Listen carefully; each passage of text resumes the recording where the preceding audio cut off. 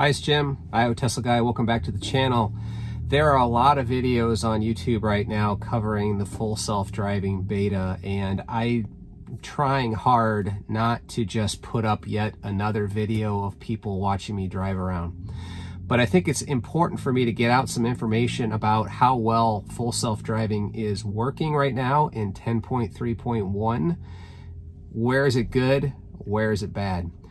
And I did one single drive, but I'm going to break it up into two videos. In this video, I'm going to cover the things that I feel right now that full self-driving does incredibly well. And the second video, which I'll link above here, covers, the rough edges, the things that it still needs to work on. And I don't want that video to be considered a full self-driving bashing. It is just for me to try to give you feedback on the current state of full self-driving. So hopefully you enjoyed this video. If you did, please let me know in the comments, and let's just get started. All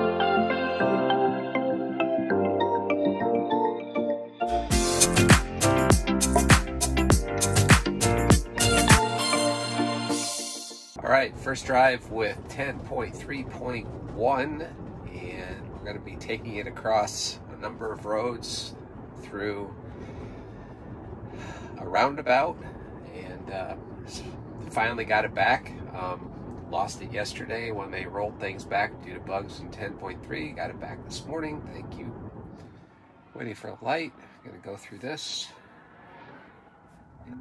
We are currently running on the average FSD settings. There's chill mode. I think standard, chill, average, and assertive. Now we're back on an unmarked road. Seems to be doing okay on the right-hand side. Got a parked car here. Coming traffic. Does get over to the right. More traffic.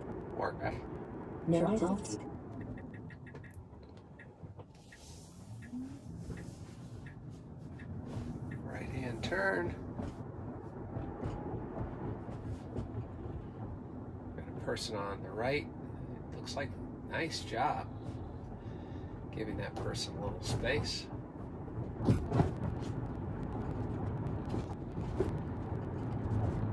Yellow light. It actually go through. I would have called that a stale yellow. And in 500 feet, bear right to stay on 6th Avenue. Another stop. That shouldn't have happened.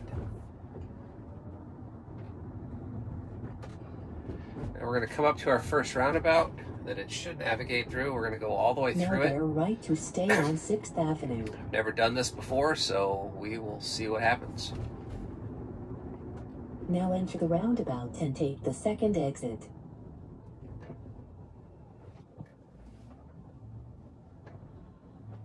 Tapping the accelerator to go. Didn't want to wait around. There's people behind me, and we are through.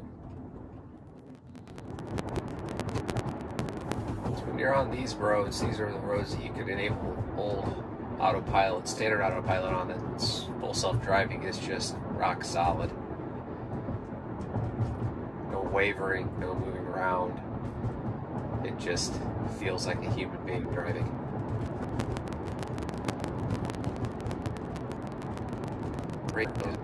Now we're heading up into another roundabout. We're going to go straight through.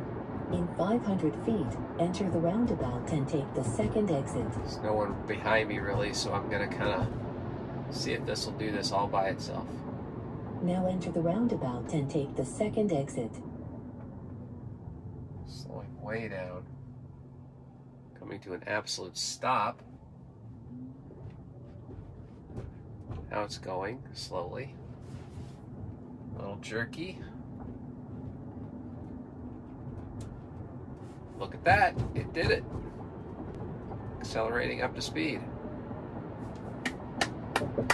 Good job, Tesla. A little jerkier than I would want, but that was successful. Except for the full stop going into it, which was unnecessary. There were no cars, I think. Yes, right there. It yelled at me to pay attention. It says I wasn't looking at the screen. I am paying attention. Okay, this is an unusual direction. Now turn left onto 7th Street. All right, well, I did that pretty well. Oncoming car, need to stay on the right, thank you very much. Still wants to kind of go to the middle. In 500 feet, turn left onto 3rd Avenue. One thing I really like about the FSD Beta, even over the standard autopilot in town when you're going straight, is it seems to be slowing down a lot more naturally, where the other autopilot, probably running off of radar, would kick in a lot late. You'd be coming and barreling into the back of a car and you'd wonder, am I stopping? Am I going to hit the back of the car? And then it would always stop. It always hit the brakes hard. And the passengers in the car seems to be upset about that. This seems to be much more natural. Turn left onto Marion Bypass.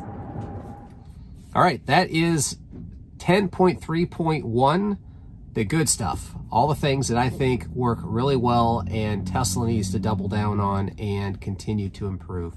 So hopefully you like this video. If you did, hit that like button. Even better, hit that subscribe button. Subscriptions really help drive the channel. So until the next video, we'll catch you later.